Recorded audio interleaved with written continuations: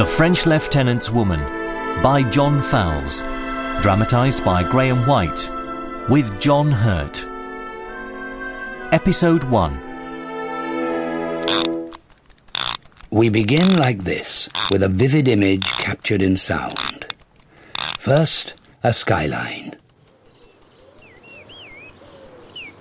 Good, but this is a coastal town. A little less of the bird life, please. Better.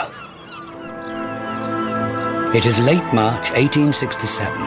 The town is Lyme Regis, a small port on the Dorset coast and a location full of history. The day is cold and easterly is blowing. The sea is rough. On the Cobb, the long claw of old grey harbour wall that flexes itself against the sea stands a lone figure, there at the seaward end. Its clothes are black. The wind moves them, but the figure stands motionless, staring out across the water. Yes, I think that paints itself clearly enough. Now hold that. Turn and look north towards land.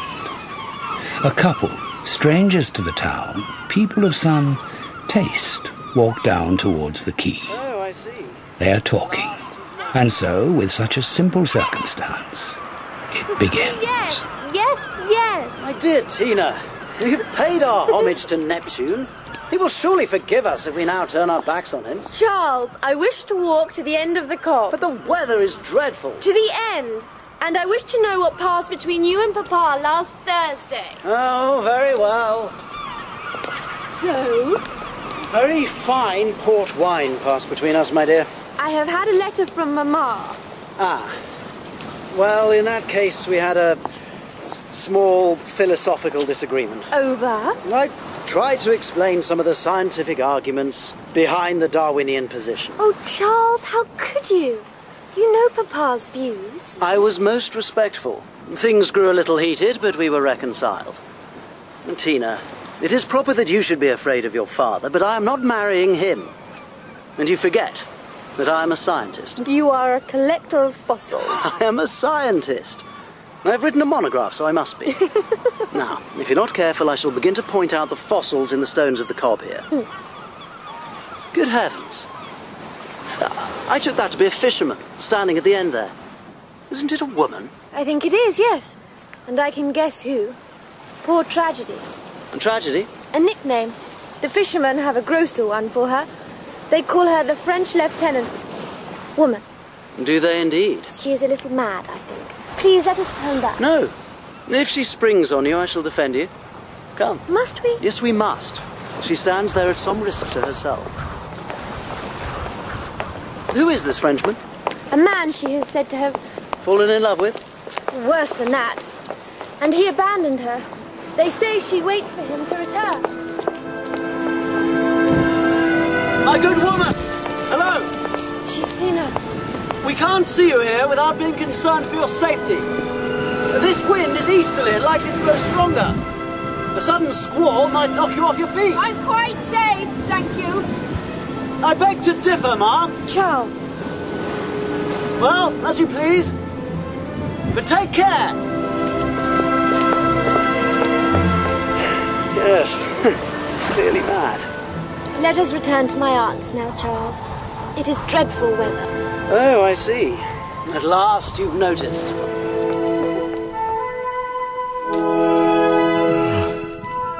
Excuse me. Oh, dear Aunt, I think your sea air has done for poor Charles. I do apologise. Oh, I hope it is the air and not our conversation, Tina. No, certainly not. Your conversation is as delightful as your air is refreshing. Although I do fear that Charles feels the limitations of Dorset somewhat, after his days of grand tours and his uncle's great house. Tina, don't tease. Oh, but I must, Aunt. Once he takes his uncle's title, I shall no longer be allowed the opportunity to tease Sir Charles Smithson. Ladies, I assure you that I can think of nowhere I would rather be at the moment than in this very room. Well, I'm afraid we have at least one further social duty to impose upon you whilst you remain in town, Charles. We have been invited to an audience with Mrs. Poulteney. Oh, no, he will leave me now, Aunt. Charles will break off his engagement and run back to Kensington with his fossils strewn behind him. I know of the good lady by reputation, mostly through Ernestina's report. Oh, I shall die. She is a particular individual. A species all on her own? Indeed, I think she may be. Speaking of specimens, Charles, we shall encounter that melodramatic character we happened across this afternoon. Really? Yes, she is Mrs. Poulteney's secretary. We came across tragedy on the cob. Yes, she may well be present. Mrs. Poulteney likes to have her close at hand. It makes a good motif of her charity. She took Sarah in when the whole of Lyme was out to have her ostracised. I am surprised to hear you use her Christian name, Aunt. Well, she is Sarah to me. What was her scandal? If it is possible to discuss it in polite company. Or must I now cover my ears? Ernestina. She was governess for the Talbots. Captain Talbot is a local naval officer. When the man in question came to their house, rescued from a wreck off Portland, he worked his way into her affections as he recuperated, I believe, and on his recovery, she went to him in Weymouth. Her conduct is highly to be reprobated, but I am informed that she did lodge with a female cousin.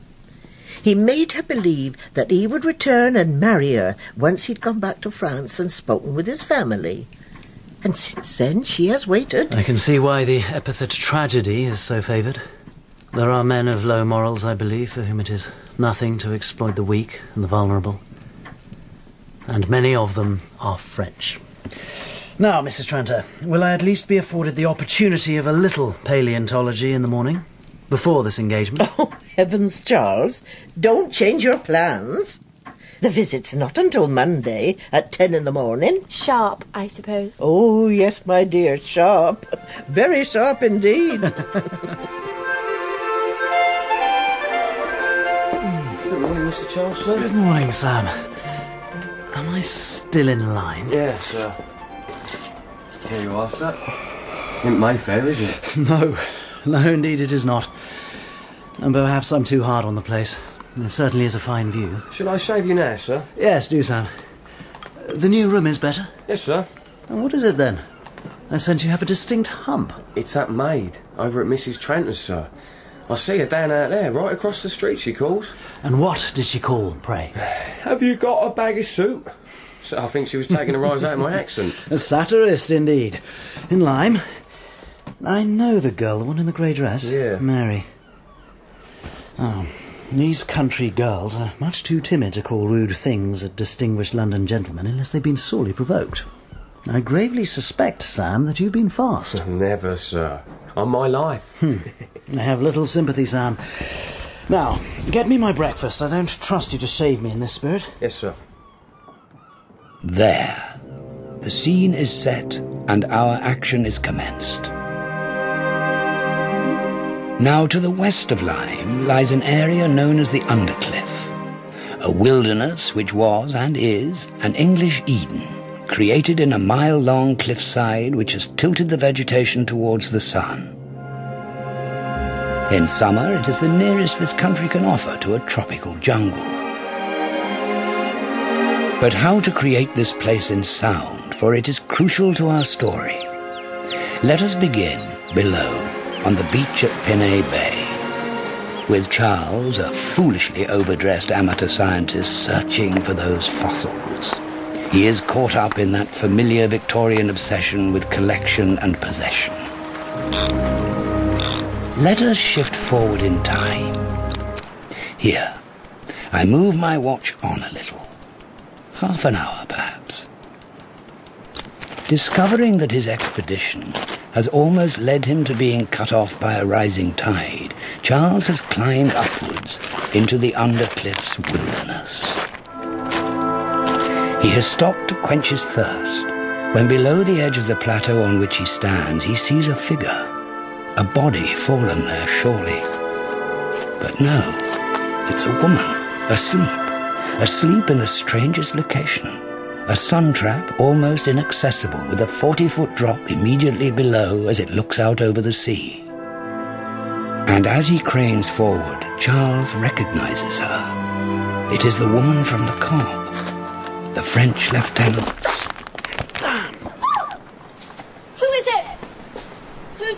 1,000 apologies, madam.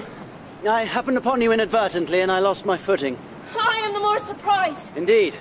Please, are you hurt? No? No, of course not. I've been searching for fossils. I'm sorry to have given you this shock. I was resting. I thought this a private place. Yes. I hope it may become so again. Please, excuse me. Good day. Good day. I wonder if I might purchase a bowl of milk from your dairy. It's devilishly hot walking out here. You might. Thank you. Do you have many walkers passing through here? Enough to sell a bowl too. Ah, yes, excuse me. Here. Okay. There's another down below there now, look. Crossing the common. Do you know that lady? Aye. Everyone round here knows her. Does she often come this way? Often enough. And she's no lady. She's the French lieutenant's whore. That is an uncharitable appellation. I'm a Methodist. I speak as I find. Yes, well, thank you for the refreshment. Right. Good day.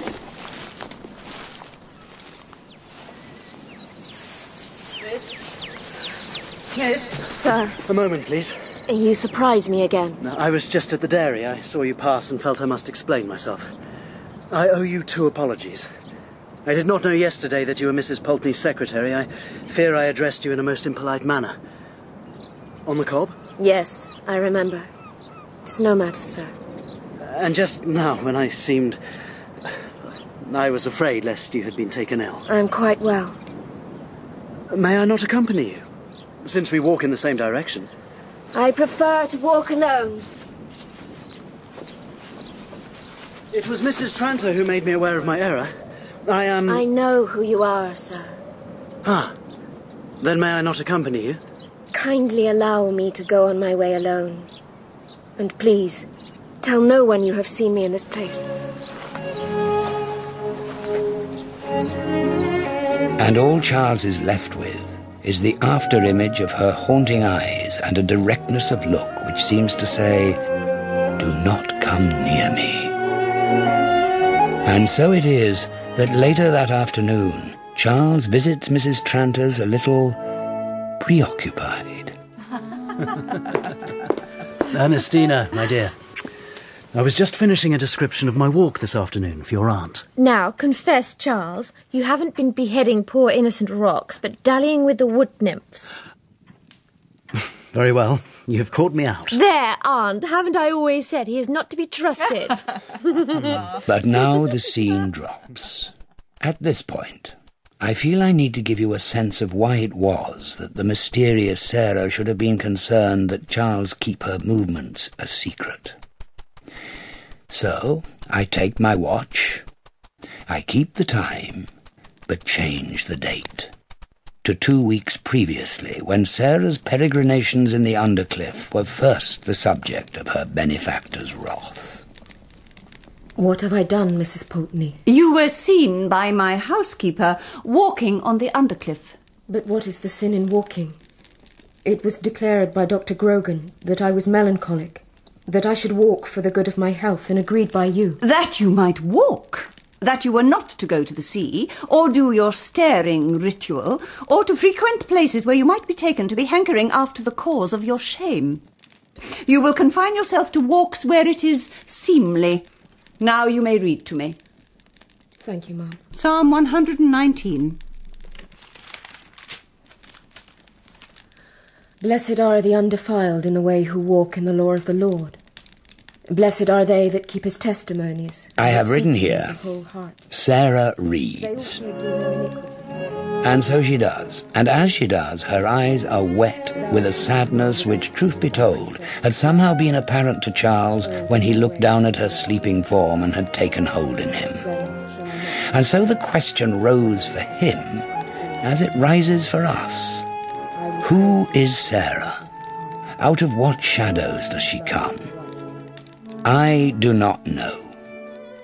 This story I'm telling is all imagination. These characters I create never existed outside of my own mind. Listen. I stop my watch. Sarah, Charles, Ernestina stop too. my disguised essay on the Victorian age stops with them. You may think that writers always have fixed plans to which they work, but we write for countless different reasons. Only one is shared by us all. We wish to create worlds as real as, but other than, the world that is. And a genuinely created world must be independent of its creator. You see, when Charles left Sarah on her cliff edge, I ordered him to walk straight back to Lyme Regis, but he did not. He gratuitously turned and went down to the dairy, and the idea to do this seemed to come clearly from Charles and not myself. I must respect it if I want him to be real, and I do. And Sarah is just as unpredictable. So let me describe only the outward facts. Despite her lecture from Mrs. Poulteney, Sarah did not refrain from walking the undercliff. She just took great care not to be discovered there. Until that afternoon, when already having been chanced across by Charles, she emerged recklessly in full view of the two men at the dairy. And why? Oh, because she had been shaken by Charles' eyes on her? Because she felt her fall accelerate at that moment? And because, well, simply put, she was late to accompany her mistress at dinner? Now, I set my watch running again.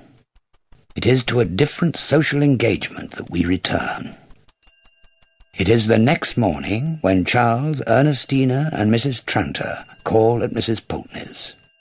At 10 o'clock, on the dot. Mrs. Tranter, good day. Oh, and to you. I hope you're well, Mrs. Poulteney. I'm in excellent health, by the Lord's mercy. Miss Freeman. Indeed, you look exceedingly well, Mrs. Poulteney. At my age, Miss Freeman's spiritual health is all that counts. Then I have no fears for you. May I present my fiancé, Mr. Charles Smithson? Great pleasure, ma'am. Charming house. It is too large for me. I keep it on for my dear husband's sake. I know he would have wishes it so. There hangs his likeness. Ah, I see.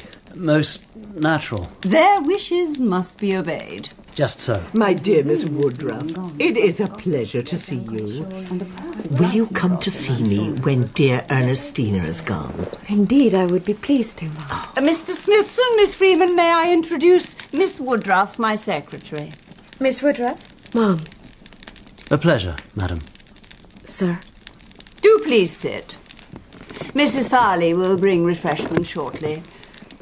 You're enjoying Lyme, Mr. Smithson? It is everything I had been led to expect, ma'am. Yes, we are a welcome antidote to the metropolis, I'm sure. Here simplicity and frugality are necessary watchwords. There's little to distract us from the pursuit of the virtuous life. Indeed, madam.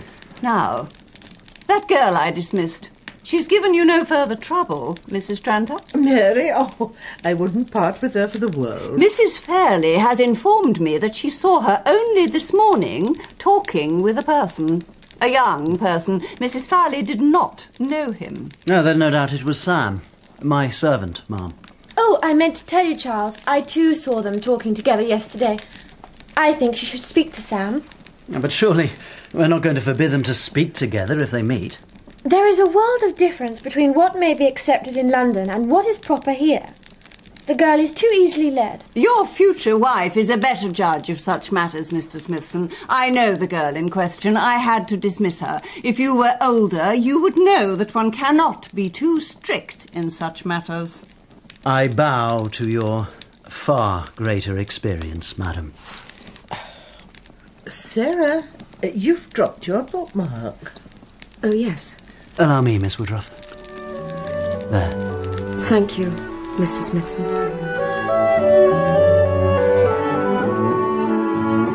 Oh, Charles! At last I can apologise, as I have longed to. I'm so sorry to allow you to be snubbed by such a gruesome monster. My sweet, silly Tina, you have only yourself to blame. Why should we deny to others what has made us both so happy? What if this wicked maid and my rascal Sam should fall in love? Are we to throw stones? I know. This is what comes of trying to behave like a grown-up. A very disagreeable kind of grown-up. There are better examples to follow. Oh, if the worthy Miss Poulteney could see us now. Indeed. I know you are suffering a little, Charles. Well, tomorrow we should perhaps begin to plan the Kensington furnishings. I had rather hoped to work tomorrow. More of your wretched grubbing after stones. I spied 1 or 2 sites on my last expedition which I should like to revisit. Oh, very well. But in the evening, I will be all yours.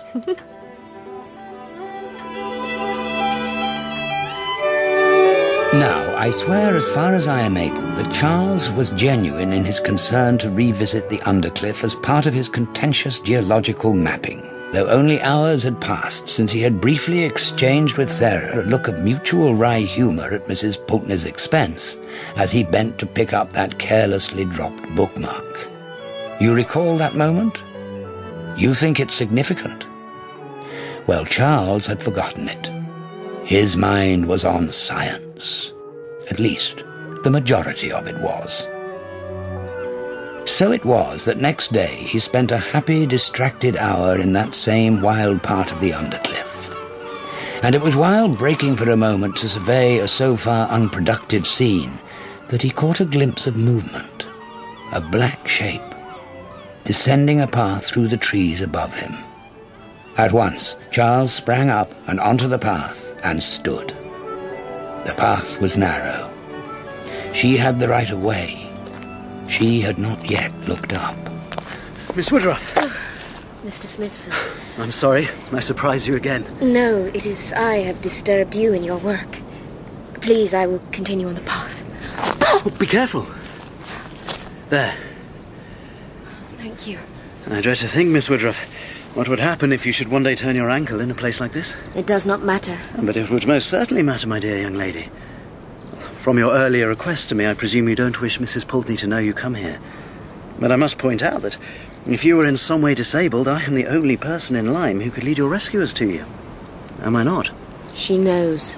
She would guess. She knows you come here? Yes.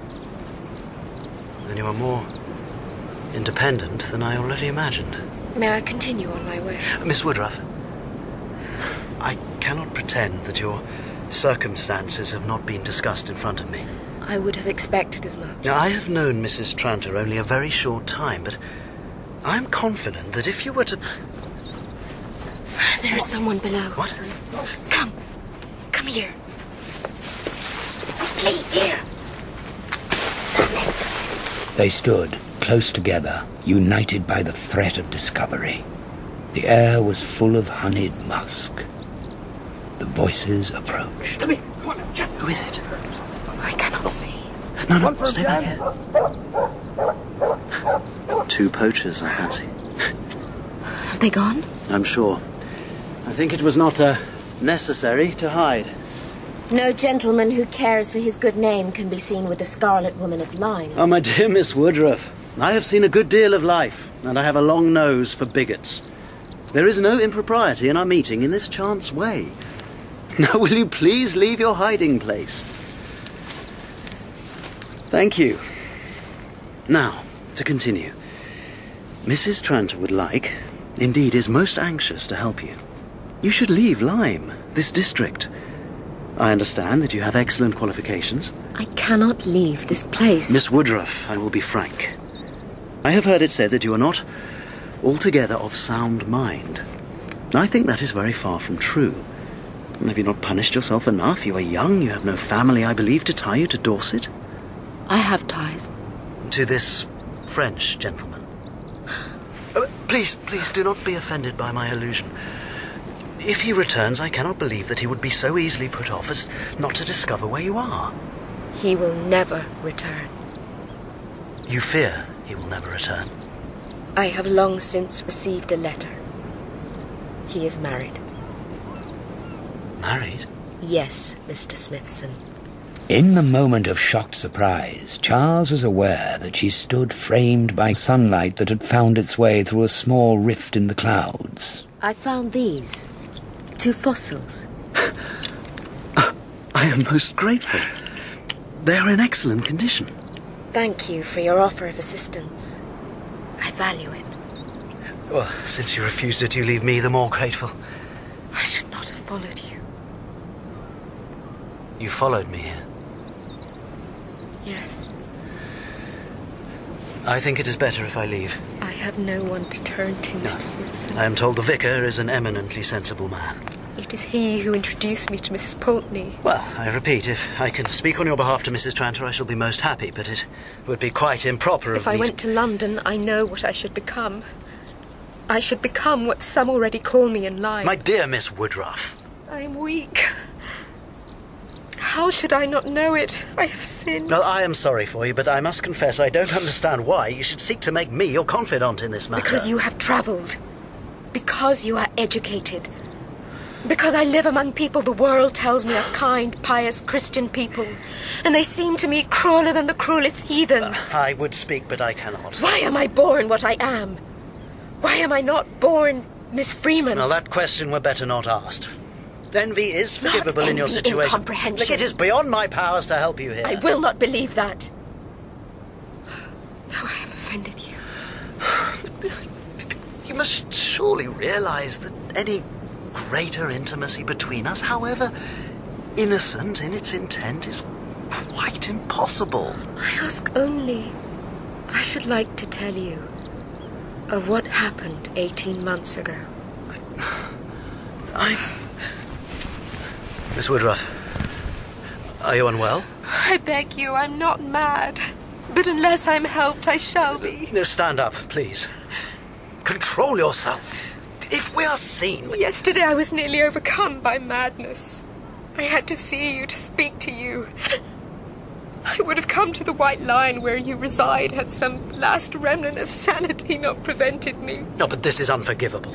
Unless I mistake, you now threaten me with scandal. No, I would rather die than you think that of me. I have no one, please. Can you not comprehend? Please, stand. I must go. I'm expected at Mrs. Tranter's. I walk in the afternoon here each Tuesday, Thursday and Sunday, when I have no other duties. I must repeat that I find myself amazed that you should think... I ask but 1 hour of your time. You should do me such service that I would follow whatever advice you gave. It must certainly be that we do not continue to risk... Do I have your agreement? Yes. I cannot find the words to thank you. I will be here on the days I have said, and now I will detain you no longer.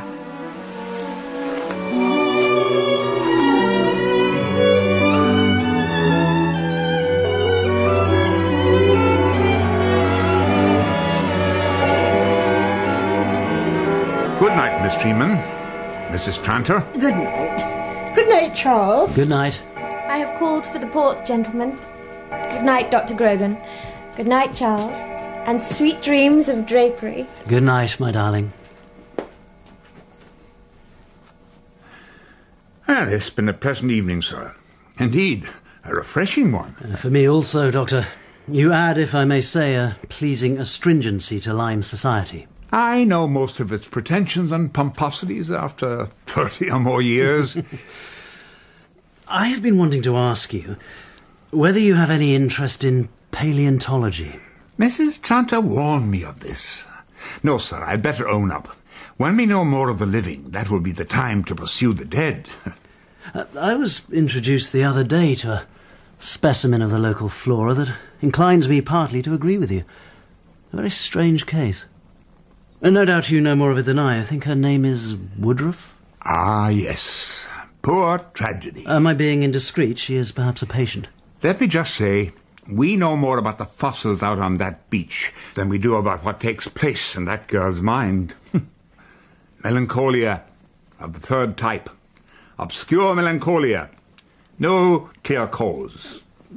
But she has an occasion for sadness, has she not? Is she the first young woman to be jilted? In strict confidence, Smithson.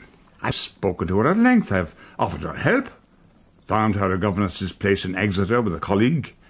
But you could offer that girl the throne of England, and she'd still shake her head. It's as if she has become addicted to melancholy as one is addicted to opium. I see. Now, I take it you have read The Origin of Species. This fellow Darwin. You should know better than to call a great man by such a name. Forgive me. I am ever cautious in company. I am a Darwinist, sir, convinced. Then let me take your hand. You know, there is much which science cannot explain, sir, but much which it assuredly can. If you had a little, Mr. Charles, please. I have decided, Sam, that I do not need you here. You may return to Kensington. You have nothing to say? Well, I'd be happy here, sir. Well, I've decided that you're up to no good. I am well aware that that is your natural condition, but I prefer you to be up to no good in London, which is more used to up to no gooders. Well, I haven't done anything, Mr. Charles. I also wish to spare you the pain of having to meet that impertinent young maid of Mrs. Tranter's. Is that not kind of me? Well, she has made apologies, sir, for being so disrespectful to me. I've accepted them. What? From a mere milkmaid? Impossible. Well, it was out of innocence, Mr. Charles. I see. Then matters are worse than I thought. Now, I want the truth. My goose is cooked, sir. Cooked it is. In 48 hours, Sam? Well, we're not horses, we're human beings, sir. You will not go to that house again, or address the young woman in the street until I have spoken to Mrs. Tranter and found whether she permits your attentions. We've talked it all through already, sir. The other morning when you were visiting. Oh, Sam. Sam.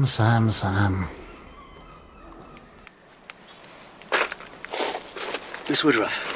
Mr. Smithson, I'm very pleased that you've come. I must congratulate you. You have a real genius for finding eyries. For finding solitude. Most sumptuous views. It is a kind of amphitheatre. And I'm sure that rock is your seat. Miss Woodruff, I detest immorality, but morality without mercy I detest rather more.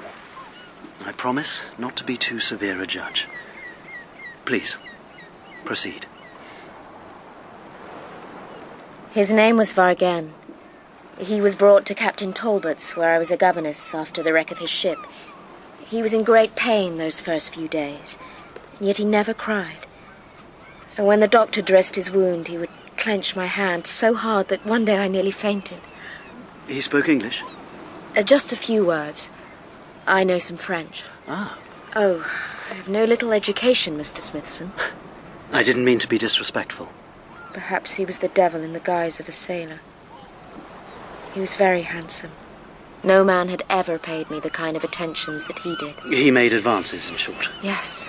We spoke only in French. And very often I did not comprehend perfectly what he was saying. He called me cruel when I would not let him kiss my hand. A day came when I thought myself cruel as well. And so, you were cruel no longer? Yes. Vargan recovered. It came to within a week of the time when he should take his leave. And by then he had declared his attachment to me. There was talk of marriage. He made me believe that his whole happiness depended on my accompanying him. Mine as well. My life has been steeped in loneliness, Mr. Smithson. He knew my father was a tenant farmer, bankrupted, then quickly dead. How I was without means or close relatives. Vargan left to take the Weymouth packet. He told me that he should wait in the town until I joined him. I swore I would never do it. But as one day passed, and then another, and he was no longer there to talk to, I was overcome by solitude and despair. I gather all this was concealed from the Talbots. Yes. Were not your suspicions aroused by this secrecy? Perhaps I always knew. I told Mrs. Talbot of an old school friend lying ill. I went to Weymouth on this pretext. Spare yourself, Miss Woodruff. I can guess. No, I must tell all. I went to the inn. It was not a respectable place. I was expected to go up to him. I insisted he be sent for. He seemed overjoyed to see me. He was all that a lover should be. I was frightened. He was attentive, full of smiles. But I knew that if I hadn't come, he would have been neither surprised nor long saddened. The veil dropped before my eyes. I saw he was insincere, a liar. I saw all this within 5 minutes of meeting. I know that... A respectable woman would have left at once. Yes, well, you need proceed no further. I've searched my soul 1,000 times since that evening. Mr. Smithson, my innocence was false from the moment I chose to stay. Indeed. I gave myself to him. Yes. I am a doubly dishonoured woman by circumstances and by choice. I did not ask you to tell me these Yet things. I must. What I beg you to understand is not that I did this shameful thing, but why I did it. I did it so that I should never be the same again. So that people should point at me and yet never comprehend the reason for my crime. Sometimes I think I have a freedom they cannot understand because I have set myself beyond the pale. I am the French lieutenant's whore. Miss Woodruff. I see your shock. It is clear in your face. Look, I confess I do not understand this talk of freedom, of beyond the pale. Come. Compose yourself. I would wish to be of some comfort to you. I returned and told Mrs. Talbot I had met him and that he would return to marry me. A month later I received his letter making himself out an unhappy husband. I told him I wished never to see him again. And you have concealed that from everyone but myself? Yes, in order to be what I must be, an outcast. In you I detected an intelligence, a sympathy. Do you forgive me my sin? You are forgiven now, perhaps and we may ought... be forgotten. I am like this thorn tree here. No one reproaches it for growing here in this solitude. It is when it walks down Broad Street that it offends society. But my dear Miss Woodruff, you cannot tell me it is your duty to offend society. Is it not that society wishes to remove me to another solitude? I do not comprehend your attitude. What you now question is the justice of existence. That is forbidden. Not forbidden, no, not forbidden. Your directness of language and thought matches the directness of your look, Miss Woodruff. Such questioning is not forbidden, but it is fruitless. I beg now. New surroundings, new faces... Yes, I hear you. I must come to Mrs. Tranter's. Excellent. That is the wise decision which I hoped you would make. There will, of course, be no necessity to speak of our meetings. I will say nothing. Good. And now, we really had better descend. Yes. Thank you. I do not deserve such kindness. Say no more about it. Please, let us walk on. Wait! Stop! Stop here! They're on the track. My God! He is my servant, Sam. Mrs. Tranter's maid. We must be silent. No explanation of our meeting would suffice for a moment. Calm yourself, Mr. Smithson. Calm yourself. What do you say to a little rest just there? Yeah, this is a nice spot for it. A little sit down. Come on. No, there's mud there, Sam. Look. Oh, come on. Sit down. You're a devil. I am that. And I'm your devil. Every bit of me. What is happening? Mr. Smithson. Can you not see? Oh. And then, as Sarah threw up a glance at Charles, she smiled. A smile so shocking, so naked, a smile that seemed to say, where are your pretensions now? Your birth, your etiquette, your social class. For a long moment, a silence hung between them. Charles saw that he really did stand with one foot over the precipice. He knew if he reached out his arms, he would meet a passionate reciprocity of feeling. Hey, come back here, you little fox. I'm no fox. I'm a vixen, you silly boy. At last, Charles broke the silence. We must never meet alone again. You had better go. I will wait a half hour. Yes. Goodbye, Mr. Smithson. My God. My God. You have been playing with fire, my boy.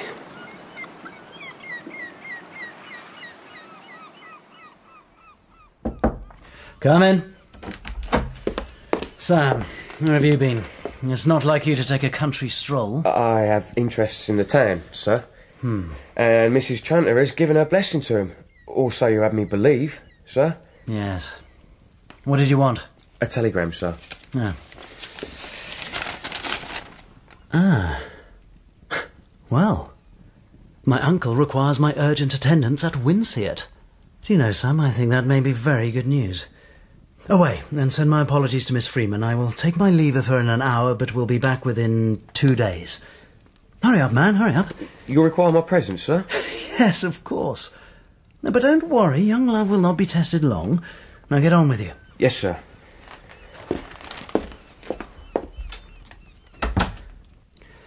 Well, a telegram from Uncle means only one thing, Ernestina. We have come into our fortune. He is planning an internal abdication and will be asking his favoured nephew to take on his estate.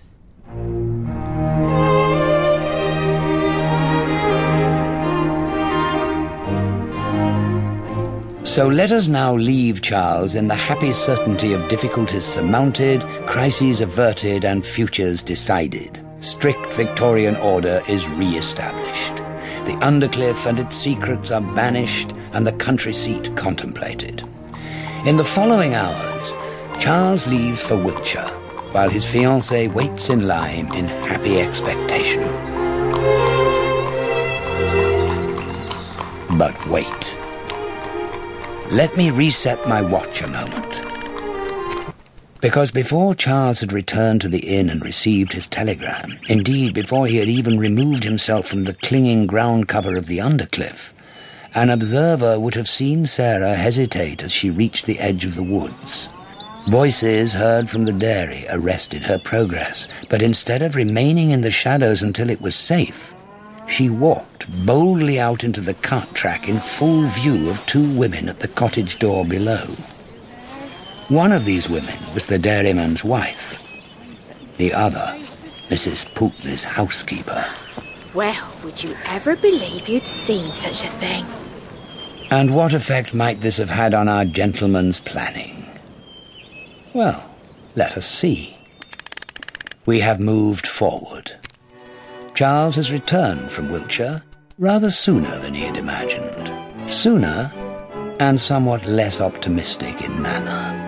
Oh, you're back so soon, Charles. Yes, Mrs. Tranter. My uncle's business was soon finished. Charles has been disinherited. Disinherited? I know perfectly well that for his uncle I am a mere draper's daughter. Ernestina exaggerates. It is simply that my uncle has decided to marry. If he should be so fortunate as to have a son and heir. Her name is Mrs. Tompkins, a widow. And young enough to bear a dozen sons, young enough to be his granddaughter. My dear Tina, all one has in such circumstances is one's dignity. I must beg you for my sake not to be bitter. We must accept the event with as good grace as possible. None is possible. I beg you, please. May we not change the subject? I'm afraid that in the circumstances I entirely lack inspiration. Very well. Tell me, Mrs. Tranter, what happenings have taken place in Lyme today? Oh, did you get the news of her? Well, there has been an event. Mrs. Poulteney has dismissed Miss Woodruff. Charles? You are looking as ashen as I. You see, a change of subject is no good at all. No, it is only the effects of the journey. Please, continue. Mrs. Poulteney has dismissed Miss Woodruff. Last evening, she was allowed a final night at Marlborough House. Then a porter took her trunk to the White Lion. My hotel? That is the stage for the coaches. Miss Woodruff was not there. There's been no sign of her, and no reason given for the dismissal. She ought never to have been employed at Marlborough House. It was like offering that pious wolf of a Poulteney a wounded lamb to devour. There is no danger of... Alas, that is what we all fear. The vicar has sent men to search along towards Charmouth. She walks there, you know, on the cliffs. Dr. Grogan, has he not been called to Marlborough House? I know he is concerned for her situation. He raised her case the other night after dinner. He is most angry by all accounts. I shall not call on Mrs. Poulteney, however ill she is. And perhaps I should call on Grogan. Oh, Charles, what on earth can you do?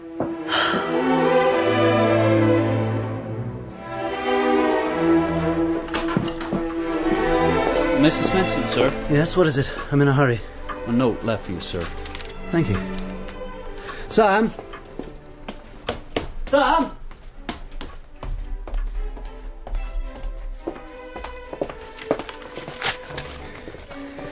I beg to see you one last time. I will wait this afternoon and tomorrow morning. If you do not come, I shall never trouble you again. Sam! Sam! Yes, Mr. Charles. Go and find out who left me this note. It was a boy, Mr. Charles. When? 10 this morning. What are you staring at? I wasn't staring at nothing, Mr. Charles. Tell them to send up my supper. Anything. Yes, Mr. Charles. And I do not wish to be disturbed. You may lay out my things later. Come. Note, sir. Who gave it to you? The same boy who's come this morning with the others, sir. He says it was from the same woman as before, but he doesn't know her name. We call her the French... Yes, give me the note, man. Leave us! Sam, I have interested myself in an unfortunate woman's case here. I still wish to keep the matter from Mrs. Tranter at the moment. You understand? Perfectly, Mr. Charles. I hope to establish the person in a situation more suited to her abilities. And then, of course, I shall tell Mrs. Tranter. It is a little surprise. A return for her hospitality. She is concerned for the woman. And so, though it is not important at all, you will speak of this to no one? Of course not, Mr. Charles. You may go. Sir. In French. And unsealed. The folly, the utter folly. Je vous ai attendu. I have waited for you all day. I ask you, a woman on her knees begs you to help her in her despair. I will spend the night praying for your arrival. From dawn I will be waiting at the barn by the sea, at the first sentier à gauche, the first path on the left, after the farm.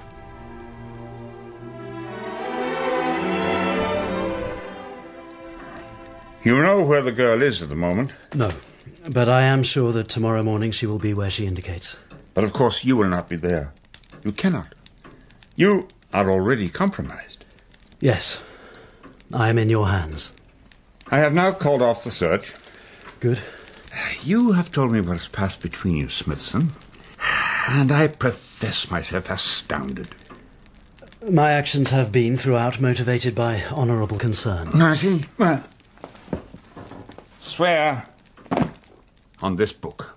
No, it's not the Lord's work. The origin of species. Come on, man. Nothing that has or will be said here will go beyond these walls. I swear. Right. Now, I am a young woman of superior intelligence and some education, not fully in command of my emotions. I have tragic eyes, a professional line in the way of looking melancholy. I have thrown myself at the first handsome rascal who crossed my path. Enter a young man, intelligent, good-looking, a specimen of that class my education has taught me to admire. I see he is interested in me, and the sadder I am, the more interested this good Samaritan becomes. He pities me for the pitiable past I have fed him. Now I must make him pity my present. I engineer my own dismissal. I disappear in circumstances which cry out a presumption of suicide. Then I cry to my gentlemanly saviour for help. This is hypothesis. She walked most flagrantly out of the woods in front of Mrs. Fairley, the housekeeper. I cannot believe it is possible. Oh, it is possible, man. Then I have been led by the nose. Quite. However, though Miss Woodruff is deranged, she's no schemer. It is an illness, a desperation to be seen and to be taken care of. I cannot believe this of her. That is because you are half in love with her. That observation is highly insulting to Miss Freeman. Oh, I agree. But who is making the insult? Know thyself, Smithson. Know thyself. I believe I am coming to. Do you have anything to drink? Yes. Brandy. It is simple. I fear I am not made for marriage. My misfortune is to have lived too much and then to have realised too late. Let me put you through the old catechism. Do you wish to hear her? Do you wish to see her? Do you wish to touch her? If you knew the mess my life was in, the lack of purpose, duty, anything. You're not the first man to doubt his choice of bride. Ernestina understands so little of what I really am. How could she understand you? She's hardly out of the schoolroom. It is not her fault. I shall honour my vows to her.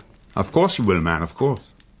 Oh, Grogan, what am I to do? First, tell me your real sentiments towards the other. I do not know. Remember the catechism? There is something noble in her. Even now her face rises before me, denying all you have said of her. Yes, well, it would it not? Oh, you are ensnared. Very well, then. Early tomorrow I shall put on my walking boots and I shall tell her, Smithson, that you have been unexpectedly called away. And I shall tell her that for your own good. You must go, Smithson. I have urgent business in London. And before you go, I suggest that you lay the whole matter before Miss Freeman.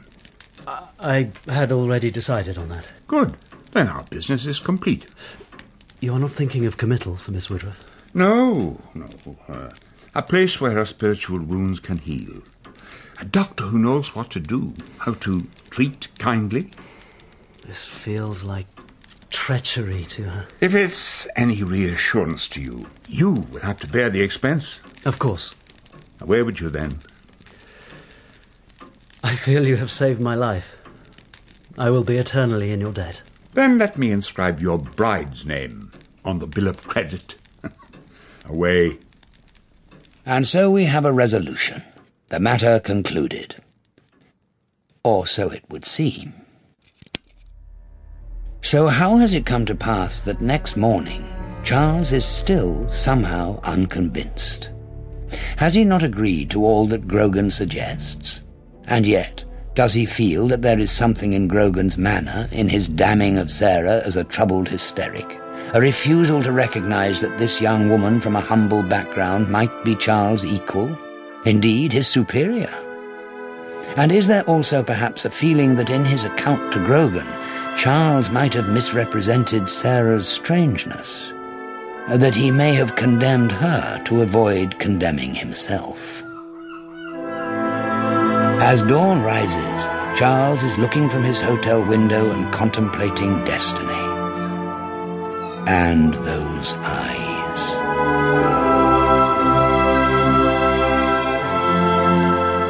At dawn, he changes into his walking clothes. If he meets Grogan, then he meets him. Charles reaches the barn, half hidden in the edge of the woodland. He approaches.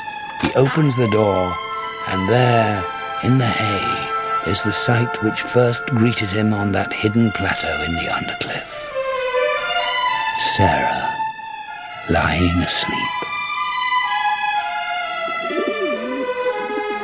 Miss Woodruff? Miss Woodruff? Please, wake up. Forgive me. Forgive me. I will wait by the door. Yes.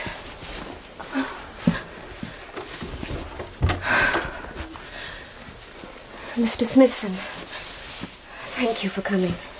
May we not be discovered in this place? No, it is Axminster Market today. As soon as the dairyman is milked, he'll be gone.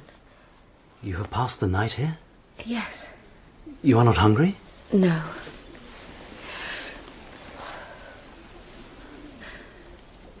You know what has happened? Yes. I was away all yesterday. I could not come sooner. Mrs. Poulteney was most angry with me. It is no doubt for the best. You were ill-placed in her home. Where am I not ill-placed? Now come, you must not feel sorry for yourself. There has been very great concern. A search party was out looking for you last night. I did not mean to cause such trouble. Well, never mind. I dare say they enjoyed the excitement. But it is clear that you really must now leave Lyme. Do not fear. No. I have come to help you. Yes. You deserve assistance. I kiss your hand. Miss Woodruff, please. I have told you a lie. I made sure Mrs. Fairley saw me walk out of the wood. I knew she would tell my employer. I knew I would be dismissed. Please forgive me. But why? I think you understand what drives me, Mr. Smithson. I'm sure that you do. Miss Woodruff. Sarah, control yourself. I cannot. I cannot. Please, we must. We cannot.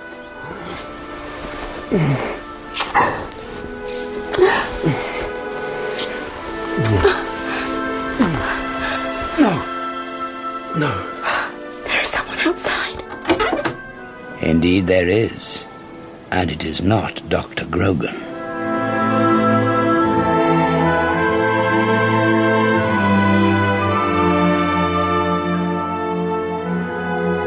In The French Lieutenant's Woman by John Fowles, the narrator was John Hurt. Charles was played by Jonathan Firth.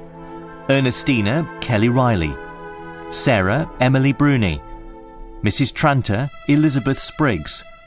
Mrs. Poulteney, Susan Jameson. Sam, Nick Sayce. Dr. Grogan, T.P. McKenna. Dairyman, Gerard McDermott. Mary, Ella Smith.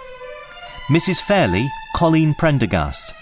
And Ostler, Wayne Foskett. The French Lieutenant's Woman was dramatised by Graham White. The director was Peter Kavanagh.